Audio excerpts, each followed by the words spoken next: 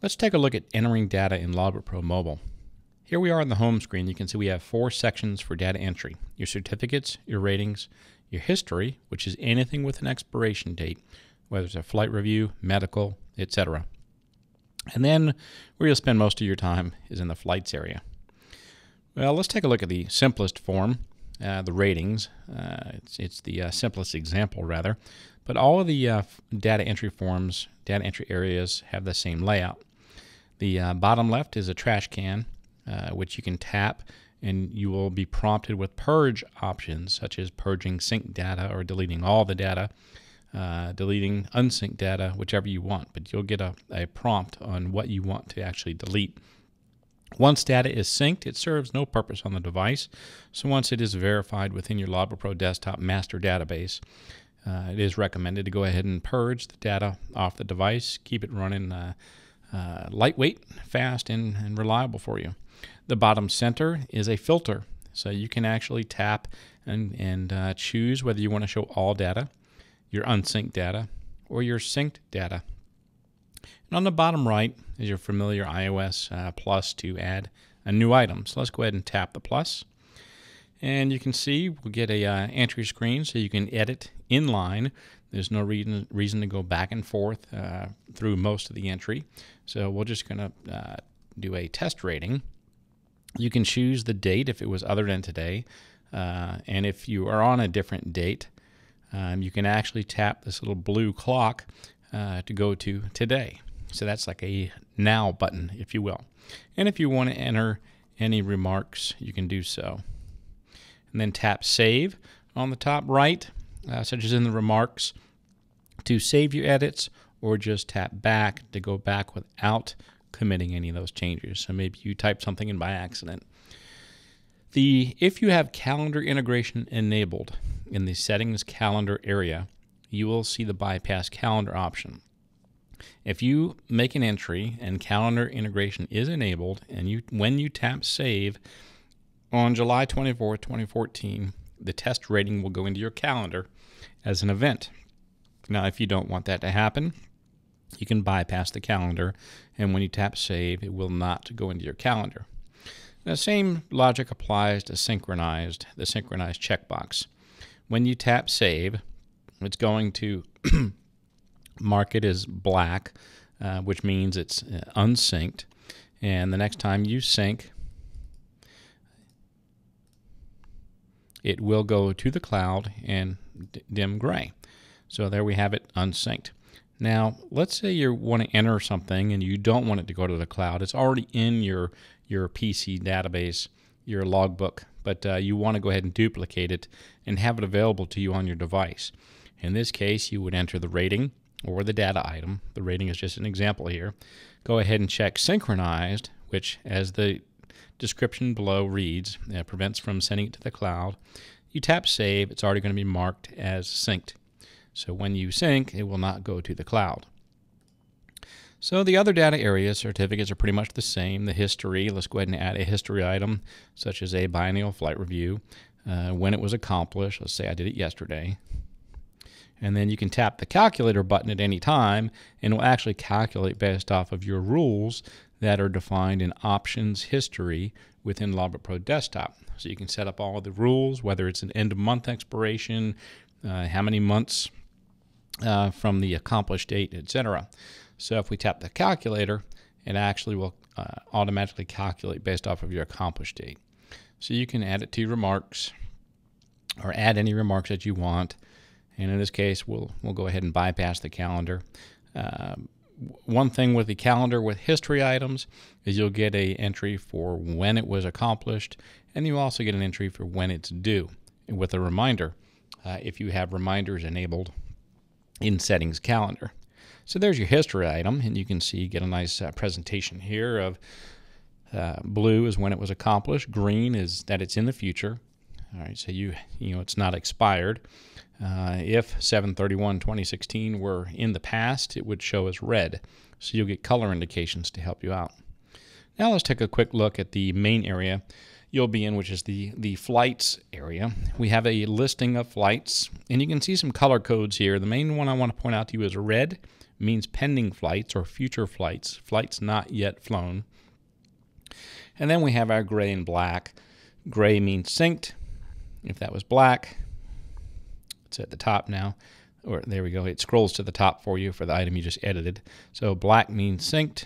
Black means not synced. Gray means synced. Red means pending. So you can see you have some information about the flight, such as your out and in times, the flight number for the airline pilots. These are scheduled imported trips versus this one is a manually entered trip. So let's just go ahead and change the type. We have a date.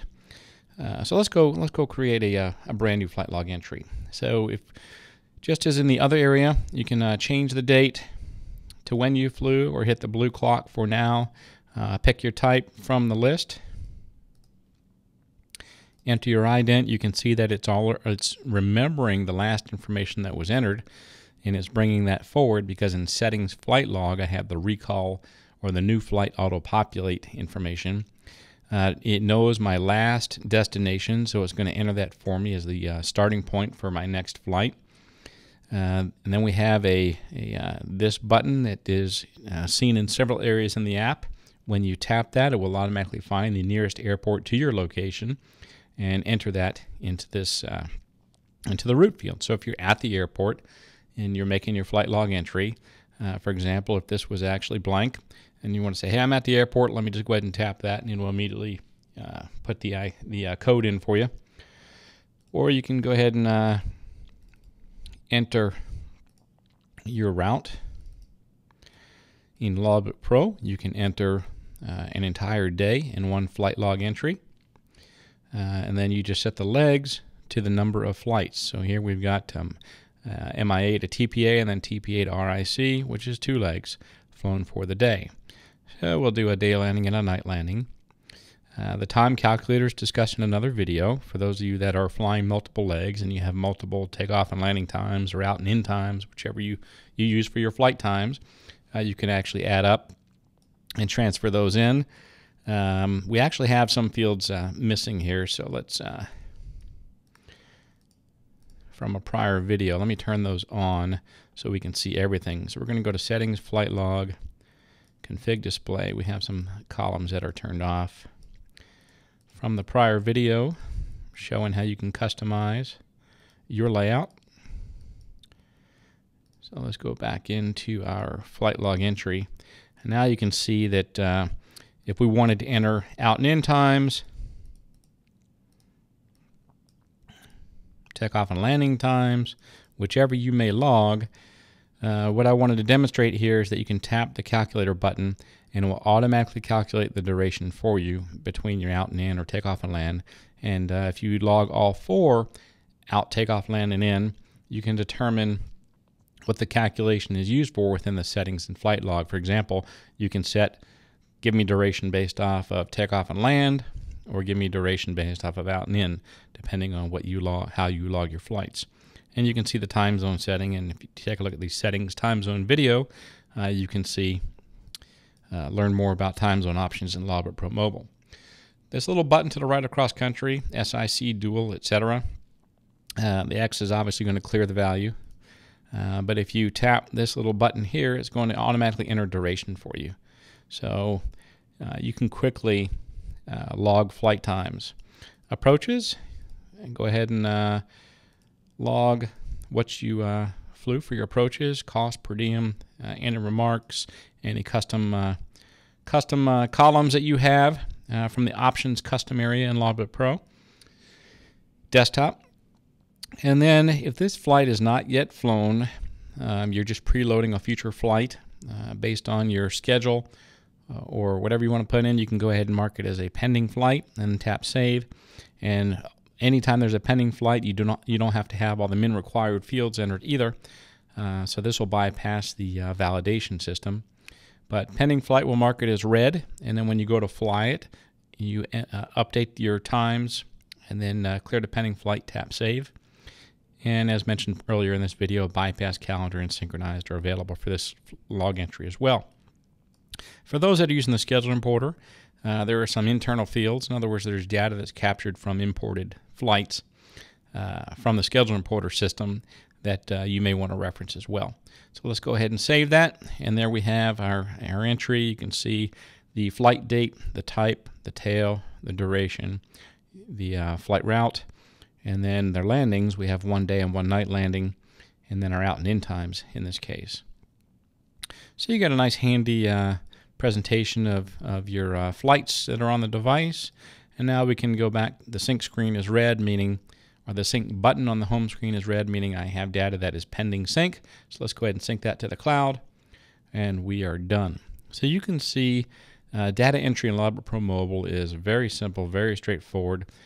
Just add your information. It's going to use all the automation techniques from Logbook Pro Desktop for quick data entry, recalling prior information, and then within 2 seconds you're synced to the cloud. Fire up Logbook Pro Desktop, sync that in, and you are done. You don't have to spend your time tinkering in a logbook. Hopefully you enjoy this video, and thank you for watching.